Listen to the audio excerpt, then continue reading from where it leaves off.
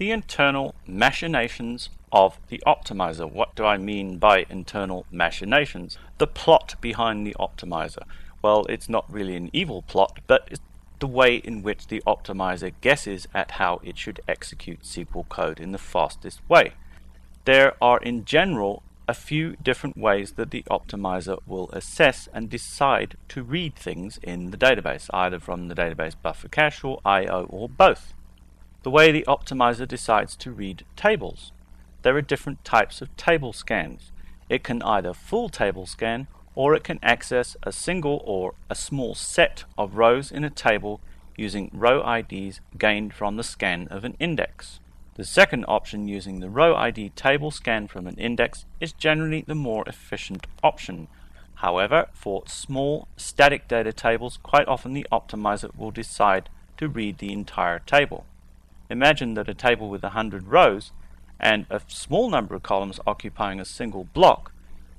Since reading the index and reading the table and accessing using a row ID effectively reads two blocks, it can quite often be more efficient to read the entire table simply by reading a single block. Quite often the optimizer will decide to do that, as I said, particularly with small tables, small numbers of rows, generally static data. Additionally, the user can force or suggest to the optimizer to use a full table scan using something like a hint. Different types of index scans. There are full index scans, there are index range scans, and there are index unique scans. What are the different types of index scans? Let's go through them briefly.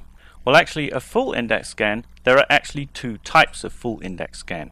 The first one is a basic full index scan, which will read the index in the order in which the index is created. In other words, you index a table on column A, it's going to read from that index in the order of column A, which may not necessarily be the way in which the index is written to disk. There is a subsidiary type of full index scan called a fast full index scan.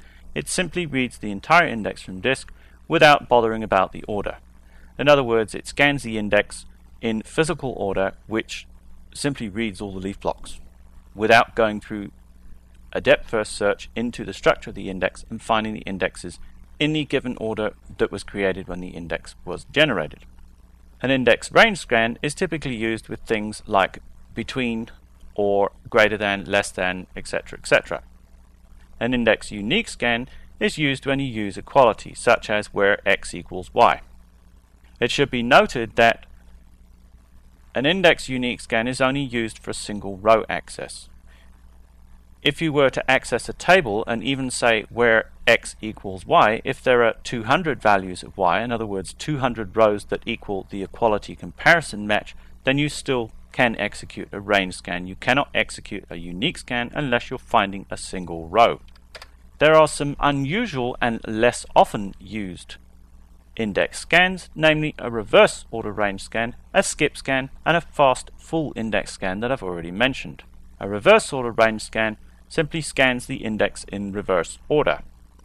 Not actually a descending key scan, it actually scans a reverse key index.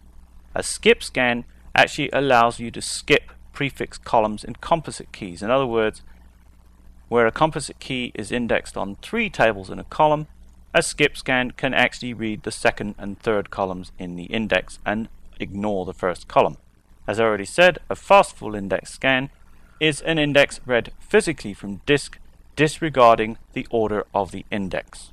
Quite often a lot faster than a standard full index scan when the entire index is read.